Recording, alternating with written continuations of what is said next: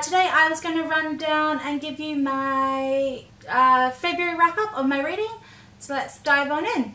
So given it was Black History Month, I decided to pick up The Colour Purple, which is a story told in letters by Alice, and it's by Alice Walker. There is a queer romance in here. It is set in the South during what I believe to be slavery times. I could be wrong. I enjoyed it. I found it an important read. However, with the way I'm now rating my books, which I will link those down below, which is the Cool Pal method, which looks at a range of different aspects that go into reading, I gave this 3 stars. Then I moved on to my other book, which was the Buzzwordathon, which was A Fault in Our Stars by John Green. This also got 3 stars.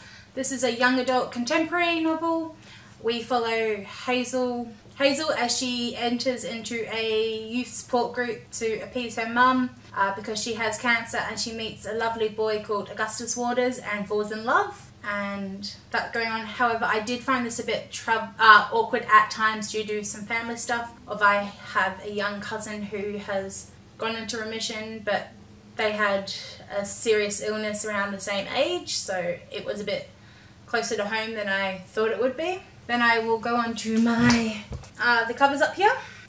So again, I read another author of colour, and that was Girl, Woman, Other by Bernardine Evaristo, which is a collection of short stories with queer characters in it that follows 12 different stories that interconnect with each other.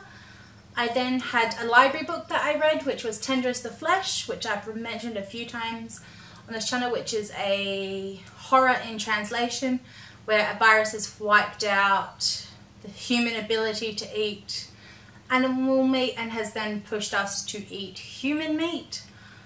This one was that I gave 4 stars, and I also gave Girl, Woman, Other 4 stars as well.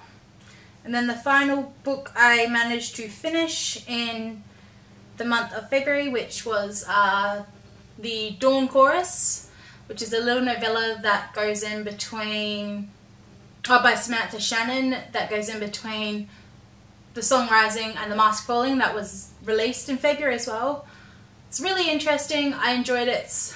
The Bone Season is one of my favourite series, which is a dystopian adult world where fantasy twists, because in this world clairvoyancy is not allowed, but our main character Paige Mahoney is a clairvoyant, and then it starts with her getting captured, and she believes she's going to be executed, and she's not.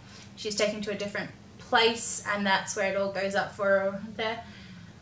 However, I found this one a little confusing, but that's more because I don't think I remember exactly what happened in the first 3 books. So with that being said, I think I gave this 4 stars as well. So I had a really good reading month in February. So I would love to know what your favourite book of the month was. Thank you and goodbye for now.